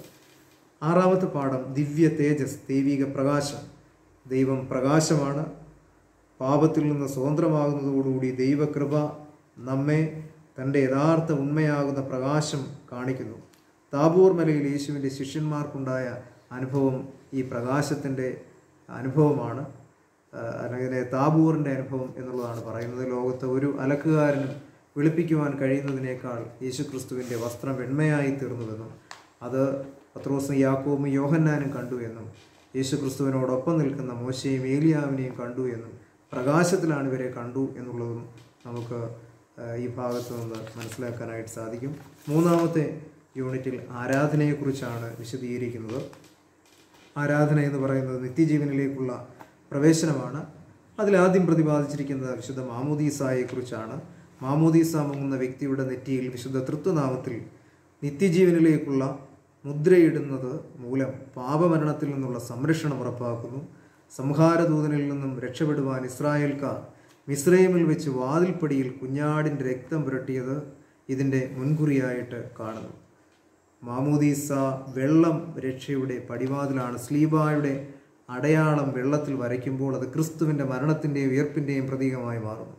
ഈ വെള്ളത്തിൽ മുങ്ങുന്ന മനുഷ്യൻ്റെ പുതുക്കത്തിനായി മൂറോൻ അതിലൊഴിക്കുന്നു. ഇപ്രകാരം മാമോദീസ വെള്ളം രക്ഷയുടെ വാതിലിലേക്ക് പ്രവേശിക്കുവാൻ നമ്മെ പ്രാപ്തരാക്കുന്നു. അത് ആശ്വാസജലവും ആയി മാറുന്നു, സന്തോഷജലമായി മാറുന്നു, ക്രിസ്തുവിൻ്റെ മരണത്തിൻ്റെയും ഉയർപ്പിൻ്റെയും പ്രതീകമായി മാറുന്നു. ആത്മശരീരങ്ങളുടെ മാലിന്യത്തെ ശുദ്ധീകരിക്കുന്നതായി മാറുന്നു, ബന്ധനങ്ങളെ അഴിക്കുന്നു, പിഴകളെ ക്ഷമിക്കുന്നു. ഇങ്ങനെ വിവിധ കടഭാരങ്ങൾ നമ്മിൽ നിന്ന് ഈ മൂറോൻ അഭിഷേകം ചെയ്ത് മൂറോൻ ഒഴിച്ച വെള്ളത്തിലൂടെ വലിയ കൃപ നമുക്ക് ലഭിക്കുന്നതായി കാണാനായിട്ട് സാധിക്കും. മാമോദീസ മുങ്ങൽ എന്ന് പറയുന്നത് ക്രിസ്തുവിൻ്റെ രക്ഷാകരമായ മരണത്തിലും ഉയർത്തെഴുന്നേൽപ്പിലും പങ്കാളിയാകുവാൻ വേണ്ടി ആണ് ഈ മാമോദീസ വെള്ളത്തിൽ മാമോദീസ ഏൽക്കുന്ന ആളിനെ മുക്കുന്നത്. മുങ്ങിയ ശേഷം പൊങ്ങി വരുന്നത് ഉയർപ്പിൻ്റെ പ്രതീകമാണ്. 2-ാം നൂറ്റാണ്ടിൽ എഴുതപ്പെട്ട 12 അപ്പോസ്തലന്മാരുടെ പഠിപ്പിക്കൽ എന്ന ഡിഡാക്കയിൽ പിതാവിൻ്റെയും പുത്രൻ്റെയും പരിശുദ്ധാത്മാവിൻ്റെയും നാമത്തിൽ വെള്ളത്തിൽ സ്നാനം കഴിപ്പിക്കണമെന്ന് പ്രകാരം മാമോദീസ മുങ്ങി രക്ഷയുടെ അനുഭവത്തിൽ പുതിയ മനുഷ്യൻ ജനിക്കണമെന്നും എഴുതിയിരിക്കുന്നു. മൂറോൻ അഭിഷേകം രക്ഷയ്ക്കുള്ള സർവായുധ വർഗം ധരിക്കുകയാണ് വിശുദ്ധ മൂറോൻ അഭിഷേകത്തിലൂടെ ഒരു വിശ്വാസി ചെയ്യുന്നത്. അടുത്തതായി രക്ഷാ കിരീടധാരണമാണ്. നിത്യജീവൻ്റെ പൂർണ്ണതയിൽ നാം സ്വർഗരാജ്യത്തിൽ വെച്ച് പ്രാപിക്കുവാനിരിക്കുന്ന ജീവകിരീടത്തിൻ്റെ പ്രതീകമായി ഈ പുതിയ മനുഷ്യനെ കിരീടം ധരിപ്പിക്കുന്നു. ദൈവ തേജസ്സിൻ്റെയും മഹത്വത്തിൻ്റെയും കിരീടമാണ് നാം പ്രാപിക്കുവാനിരിക്കുന്നത്. അതിൻ്റെ മുൻകുറിയായി പ്രതീകമായി മാമോദീസായിൽ നാം കിരീടം പ്രാപിക്കുന്നു. കിരീടം പ്രാപിച്ചതിന് ശേഷം വീണ്ടും പ്രധാനപ്പെട്ട ഒരു കൂദാശയിലേക്ക് കടക്കുകയാണ് വിശുദ്ധ കുർബാന അനുഭവം. എല്ലാ കൂദാശകളും പൂർത്തീകരിക്കുന്ന വിശുദ്ധ കുർബാന അനുഭവത്തോടുകൂടെയാണ് വിശുദ്ധ മാമോദീസായം പൂർത്തീകരിക്കപ്പെടുന്നത്. വിശുദ്ധ കുർബാന അനുഭവത്തോടുകൂടെയാണ് വിശുദ്ധ മാമോദീസായിട്ട് മൂറോൻ അഭിഷേകം പ്രാപിച്ച വിശ്വാസി വിശുദ്ധ കുർബാന അനുഭവിച്ച് കർത്താവിൻ്റെ തിരുശരീരവും തിരുരക്തവും അനുഭവിക്കുകയും ചെയ്താണ് രക്ഷയിലേക്ക് പ്രവേശിക്കുന്നത്. 2-ാം പാഠത്തിൽ പാപമോചനത്തെക്കുറിച്ചാണ്. പാപമോചനത്തിന് മാമോദീസ ഒരിക്കൽ മാത്രമേ ഉള്ളൂ എന്ന് ക്രിസ്തുനോപോലീസ് വിശ്വാസ പ്രമാണത്തിൽ നമുക്ക് കാണാനായിട്ട് സാധിക്കും. വിശുദ്ധ മാമോദീസായിൽ പാപമോചനം ലഭിക്കുന്നു, വിശുദ്ധ കുർബാനയിൽ നിന്ന് പാപമോചനം ലഭിക്കുന്നു, വിശുദ്ധ കുംഭസാരത്തിൽ വീണ്ടും പാപമോചനം ലഭിക്കുന്നു. വിവാഹ കൂദാശയിൽ ഈ ശുശ്രൂഷയിൽ അനുതാപത്തിൻ്റെ 51-ാം സങ്കീർത്തനം വിവാഹത്തിൻ്റെ 2 ശുശ്രൂഷകളിലും ചൊല്ലുന്നു. 2-ാം ശുശ്രൂഷയിൽ മണവാട്ടിയെ മൂടവടം ധരിപ്പിച്ചതിന് ശേഷമുള്ള പ്രാർത്ഥനയിൽ ആ പാപിനിയോടെന്ന പോലെ നിങ്ങളുടെ കടങ്ങളും പാപങ്ങളും ക്ഷമിക്കുകയും ചെയ്യട്ടെ എന്ന ഒരു പ്രാർത്ഥനയുണ്ട്. അവിടെയും പാപമോചനം ലഭിക്കുന്നു. ശവസംസ്കാര ശുശ്രൂഷയിലും തൈലാഭിഷേകത്തിലും പട്ടം കൊട ശുശ്രൂഷയിലും എല്ലാം പാപമോചനം നമുക്ക് ലഭിക്കുന്നുണ്ട്.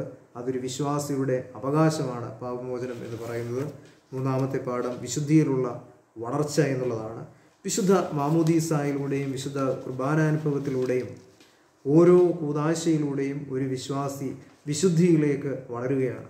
വിശുദ്ധ കുർബാനാനുഭവത്തിലൂടെ കർത്താവിൻ്റെ തിരുശരീര രക്തങ്ങൾ ഭക്ഷിച്ച് വിശുദ്ധ മാമോദീസായിലൂടെ കർത്താവിൻ്റെ മരണത്തിലും ഉയർപ്പിലും പങ്കാളികളായി വിശുദ്ധ വിവാഹ കൂദാശയിലൂടെ വിശുദ്ധിയുടെ പൂർത്തീകരണത്തിലേക്ക് കടന്നു വന്ന് വിശുദ്ധിയിലേക്ക് വളരുന്നതായിട്ട് നമുക്ക് കാണാനായിട്ട് സാധിക്കും. കൂദാശകൾ ഒരു മനുഷ്യൻ്റെ വിശുദ്ധീകരണത്തിന് അത്യന്താപേക്ഷിതമാണ്. വിശ്വാസിയുടെ വിശുദ്ധീകരണത്തിന് അത്യന്താപേക്ഷിതമാണ്. അതുപോലെ തന്നെ സാമൂഹിക പ്രതിബദ്ധതയുള്ള ആളുകളാണ് ഈ വിശുദ്ധ കൂദാശകൾ സ്വീകരിക്കുന്ന എല്ലാവരും. ശരീരത്തിന് ആത്മാവ് പോലെയാണ് ക്രിസ്ത്യാനി ലോകത്തിന്. അപ്പോൾ ക്രിസ്ത്യാനിയുടെ പ്രധാന ഉത്തരവാദിത്വമാണ് ലോകത്തിലെ കടമകൾ നിർവഹിക്കുക എന്നുള്ളത്. വിശുദ്ധ മാമോദീസായും വിശുദ്ധ മുറോനഭിഷേകവും വിശുദ്ധ കുർബാനയും എല്ലാ കൂദാശകളും അനുഭവിച്ച ഒരു വിശ്വാസിക്ക് സാമൂഹിക പ്രതിബദ്ധതയുണ്ട്. സമൂഹത്തിലിറങ്ങി പ്രവർത്തിക്കുവാനായിട്ടുള്ള, സമൂഹത്തിന് അനുകൂലമായി സമൂഹത്തിൻ്റെ നന്മയ്ക്കായി പ്രവർത്തിക്കുവാനായിട്ടുള്ള ഉത്തരവാദിത്വമാണ് കൂദാശയിൽ പങ്കാളികളാകുന്ന ഒരു ക്രിസ്ത്യാനിക്കുള്ളത് എന്ന് ഈ ഭാഗത്തു നിന്ന് നമുക്ക് വ്യക്തമാകുന്നു. 5-ാം പാഠത്തിൽ ദൈവരാജ്യ വീക്ഷണത്തെക്കുറിച്ചാണ് പറയുന്നത്. ദൈവരാജ്യ വീക്ഷണം ക്രിസ്തീയ ആരാധനയുടെ കേന്ദ്രമാണ്. യേശു ക്രിസ്തുവിൻ്റെ പരസ്യ ശുശ്രൂഷയിലെ സന്ദേശം പ്രധാനമായും ദൈവരാജ്യം എന്നുള്ളതാണ്. ഇതിന് കാരണം ക്രിസ്തുവിൻ്റെ രാജ്യത്തിൽ അവനോടൊപ്പം രാജാക്കന്മാരായി തന്നെ വാഴുവാനാണ്. രാജകീയ പുരോഹിത വർഗമായി വിളിക്കപ്പെട്ടിരിക്കുന്ന നമ്മെക്കുറിച്ച് ഉദ്ദേശിച്ചിരിക്കുന്നത്. ഓരോ കൂദാശയും ദൈവരാജ്യ അനുഭവത്തിൻ്റെ മുൻ ആസ്വാദനമാണ്. എല്ലാ കൂദാശകളിലൂടെയും നമുക്ക് ലഭിക്കുന്നത് ഈ ദൈവരാജ്യത്തിൻ്റെ വലിയ അനുഭവമാണ്.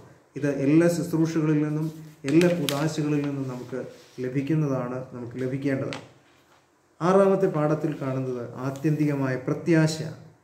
ഒരു ക്രിസ്ത്യാനിയുടെ പ്രത്യാശ അത് ക്രിസ്തുവിൻ്റെ ഉയർപ്പും ക്രിസ്തുവിൻ്റെ 2-ാമത്തെ വരവുമാണ്. നമ്മുടെ ആരാധനകളുടെ എല്ലാം ആത്യന്തിക ലക്ഷ്യം നിത്യജീവനാണ്. നിത്യജീവനായി മുദ്രകുത്തപ്പെടുകയോ നിത്യജീവനായി പ്രത്യാശിക്കുകയോ ചെയ്യാത്ത പ്രാർത്ഥനകൾ നമുക്ക് ഇല്ല എന്ന് തന്നെ കാണാനായിട്ട് സാധിക്കും. നല്ല അവസാനത്തിനും ക്രിസ്തീയമായ അന്ത്യത്തിനും അർഹരായി തീരത്തക്കവണ്ണം നല്ല സംരക്ഷണയിലും പൂർണ്ണ വളർച്ചയിലും ഇവനെ എത്തിക്കണമെന്ന് മാമോദീസായിൽ പ്രാർത്ഥിക്കുന്നുണ്ട്. വിശുദ്ധ കുർബാനയിൽ ഉത്തമമായ അവസാനം അഥവാ ക്രിസ്തീയ അന്ത്യം ലഭിക്കുവാനും ഉള്ള പ്രാർത്ഥനയും ആഹ്വാനങ്ങളുമുണ്ട്. ദൈവരാജ്യവും അനുഭവം സ്വർഗീയമായ നിത്യവിരുന്നായി കണക്കാക്കുന്നതിനാൽ നിന്റെ പന്തിയിലെ തോഴന്മാരോടും നിന്റെ വിരുന്നിലെ അതിഥികളോടും ഒരുമിച്ച് ഞങ്ങളെ സന്തോഷിപ്പിക്കുമാറാകണമേ എന്ന് മാർ ഒസ്താത്യൂസിൻ്റെ തക്സായിൽ നമുക്ക് കാണാനായിട്ട് സാധിക്കും. ഇതിൻ്റെ ഉദാഹരണമായി 10 കന്യകമാരുടെ ഉപമ പ്രത്യാശയുടെ അടിസ്ഥാനമായിട്ട് നമുക്ക് കണക്കാക്കാനായിട്ട് സാധിക്കും. എല്ലാ കൂദാശകളിലും നമുക്ക് ലഭിക്കുന്നത് ക്രിസ്തീയമായ പ്രത്യാശയാണ്. 4ാമത്തെ യൂണിറ്റിൽ പ്രതിപാദിക്കുന്ന ക്രിസ്തീയ സഭയുടെ വിശ്വാസ പ്രഖ്യാപനങ്ങളെക്കുറിച്ചാണ്. പുതിയ നിയമത്തിൽ വിശ്വാസ പ്രഖ്യാപനങ്ങളെക്കുറിച്ച് കാണുന്ന ക്രിസ്തുശാസ്ത്രപരമായ പ്രഖ്യാപനങ്ങൾ നമുക്ക് കാണാനായിട്ട് സാധിക്കും. ഒന്നാമതായി യേശു കർത്താവും ദൈവവും പുതിയ നിയമസഭയുടെ ഏറ്റവും പ്രധാനപ്പെട്ട വിശ്വാസ പ്രഖ്യാപനമാണിത്. യോഹന്നാൻ്റെ സുവിശേഷം 20:28 നമുക്ക് കാണാനായിട്ട് സാധിക്കും. മാർത്തോമാ ശ്ലീഹായുടെ ഉയർത്തെഴുന്നേറ്റ കർത്താവിനെ കുറിച്ച് ഏറ്റുപറഞ്ഞ ഈ വിശ്വാസ സാക്ഷ്യം സഭയുടെ പ്രമാണ വാക്യമായി നമുക്ക് സ്വീകരിക്കാവുന്നതാണ്.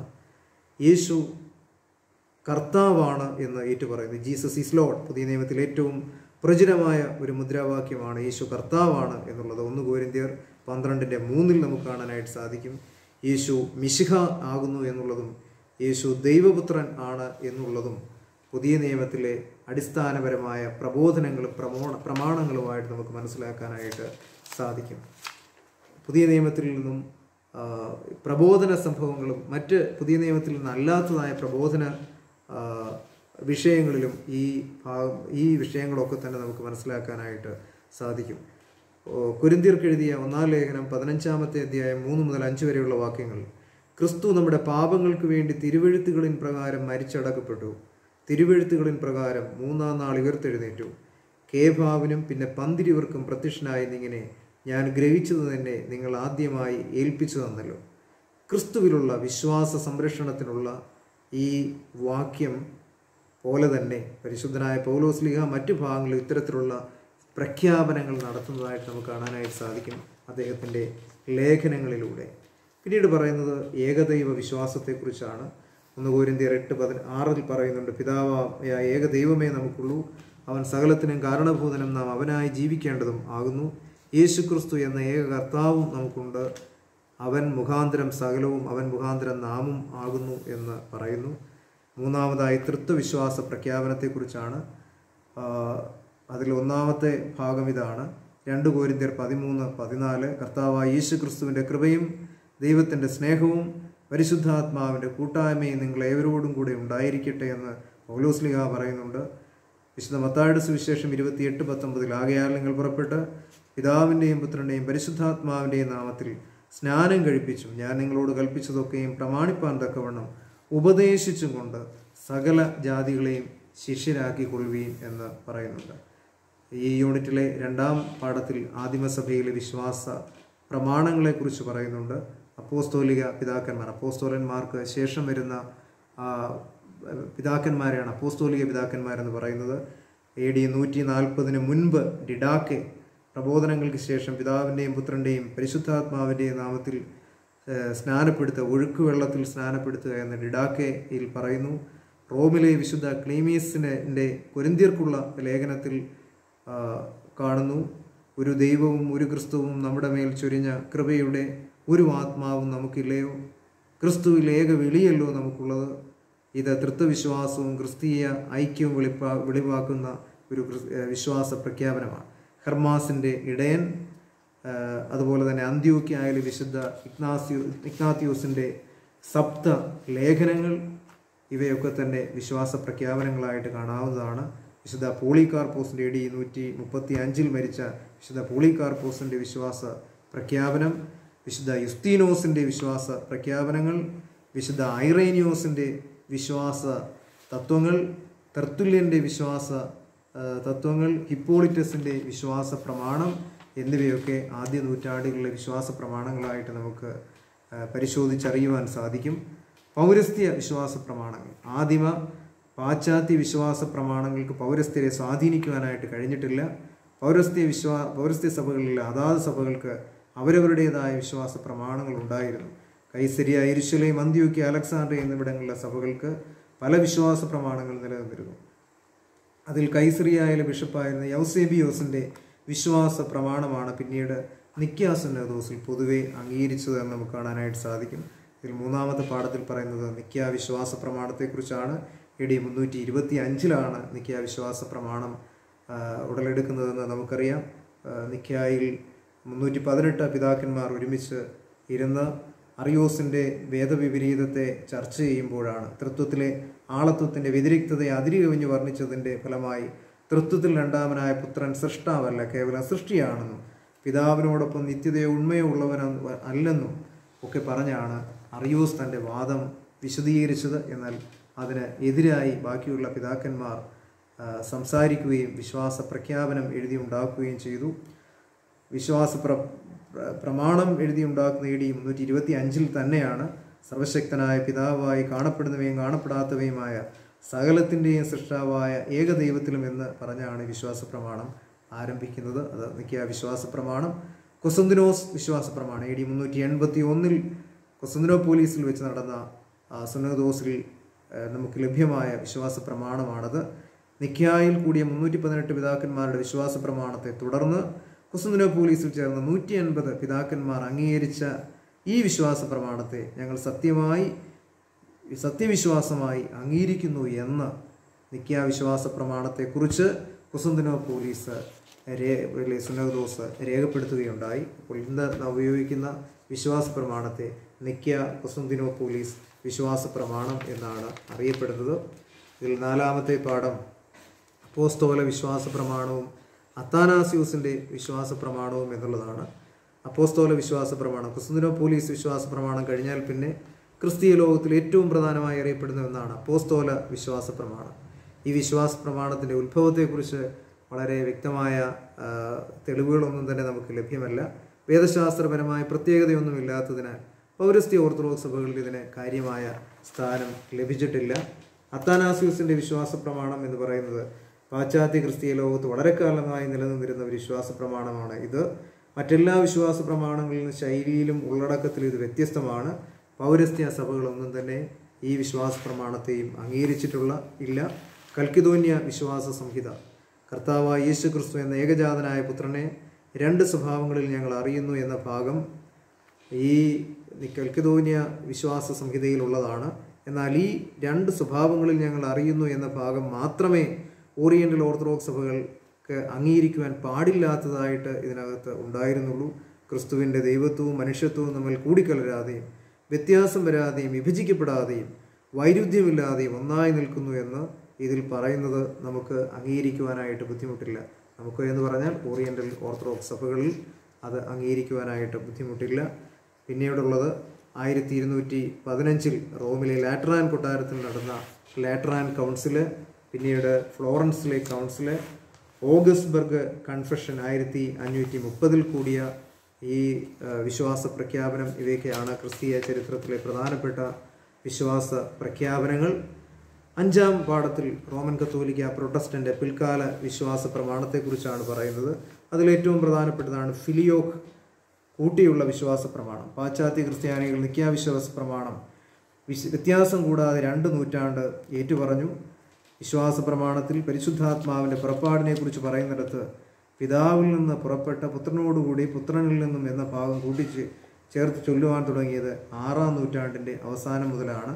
ഫിലിയോക്ക് പൗരസ്ത്യ ജർമ്മനിയിലെ ഗോത്തിക് ജനതയുടെ ഒരു ഗോത്രമായിരുന്ന വിസിഗോത്തൂസ് ജനത 1-ാം നൂറ്റാണ്ട് മുതൽ സ്പെയിനിൽ കുടിയേറിപ്പാർത്തിരുന്ന ഗോത്തിക് ജനതയുടെ എപ്പിസ്കോപ്പന്മാരായ ഒരു അറിയോന്യ എപ്പിസ്കോപ്പയായിരുന്ന നിക്കോദിമോയിലെ യൂസേബിയസ് AD 341 വാഴിച്ച ഉൾഫില സ്പെയിനിലും മറ്റ് അറിയോന്യ വിശ്വാസം പ്രചരിപ്പിച്ചതിനാൽ വിസിഗോത്സ് ഒന്നടങ്കം അറിയോന്യസിന് എതിരായി തീർന്നു.